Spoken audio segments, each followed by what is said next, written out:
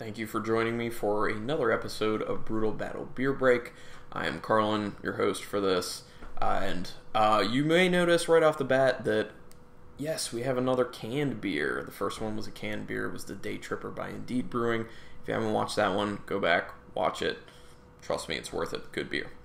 Another can, not that they're all going to be cans, but we have one here. You'll notice I have not put the label facing you because on the last one we realized, oh yeah, because this is a camera on a laptop, you see everything reversed. So it's backwards, it's distracting, and there's no reason for it. So you're not going to see it, but I'll just tell you what it is anyway.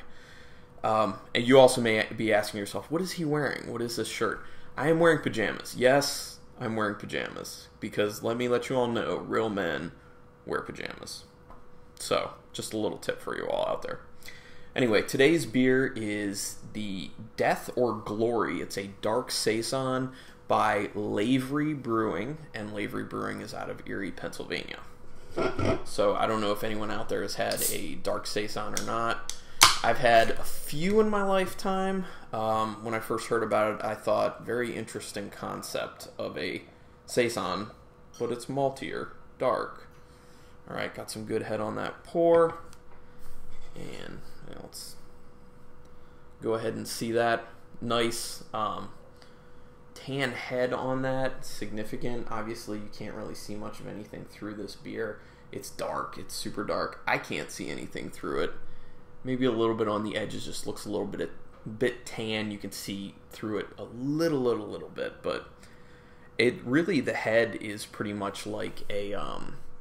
is much like a stouts type head. It smells farmhousey. You know, that typical saison yeast. If nobody's familiar with that, go out and get some saisons. Smell them, taste them. You'll become very familiar with what the yeast is like. It's got a little hay type note to it. But there's significant maltiness, and it's kind of like chocolatey.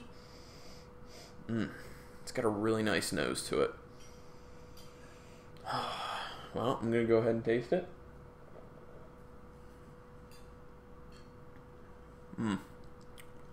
You first get a little bit of the malt, like a little chocolatiness from the malt, but then you immediately after that just get a very typical saison flavor. It's a saison yeast, a little hay-y. You get a little bit of hops to it, but it's nothing intense.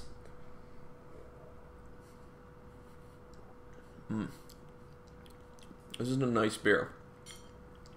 There's a tad bit of a tartness that's peeking out at the end of each taste as well. And I think maybe that's because the malts are tasting a little on the sweet side when it comes together with that farmhouse yeast. Kind of interesting. A little tart, little sweet. More hops than I was expecting, I will say that much. Overall, I would say this is a good beer. So yeah. Everyone, thanks once again for joining. Death or Glory by Lavery Brewing. Oh, I will tell you, 6.66% alcohol by volume. 6.66, the mark of the beer beast. I guess I should just read you what it says on here. This black saison combines the best qualities of stouts and saisons.